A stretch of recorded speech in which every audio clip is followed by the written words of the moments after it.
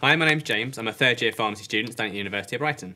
I'm here today with Matt Ingram, who is Head of Admissions for the course. So Matt, what makes a successful applicant to the course?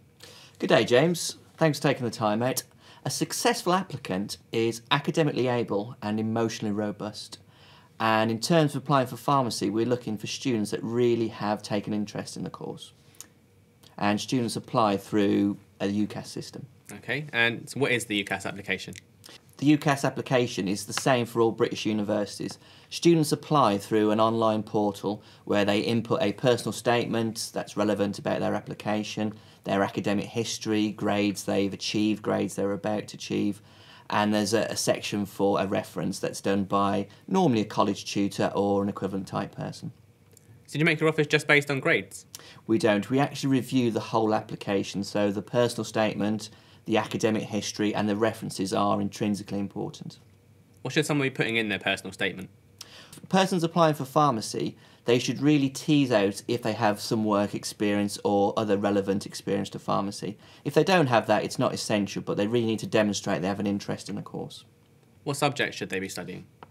Well, James, there are a variety of courses that students can do to get access to university.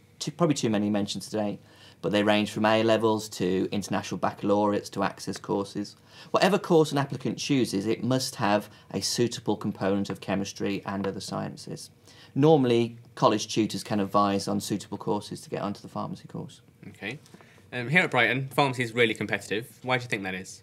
Well, pharmacy is a really interesting profession, and after they've done the 4 years, most of our students go off to get a pre-registration place that will then allow them to become pharmacists. And I imagine at the moment that's not one of the things that's on people's mind, but it is a really interesting profession that links across the whole healthcare profession. What makes studying pharmacy at Brighton an interesting option in your opinion? Well, Brighton University is a really interesting place to come and study. The MPharm at Brighton that you need to do to become a pharmacist really integrates theory and practice, so we have a high science component as well as the practical aspects of the course.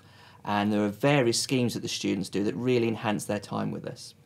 In addition to that, we are moving into a purpose-built building for the School of Pharmacy and Biomolecular Sciences, where students will spend a considerable amount of time doing various activities in there. As well as that, it will house our research activities as well. Now, what should someone do if they want some more information? If somebody wants more information, one of the best things that they can do is potentially come to one of our open days that are open to students thinking of applying to university or students that have started to make their UCAS application and are really sort of firming up their choices. Or students, they can email us. We have an online inquiry form where students can put information and somebody from the admissions team will contact them back, and they could even telephone us up. Thank you very much, Matt. I hope you found that useful, and we look forward to seeing you at an open day.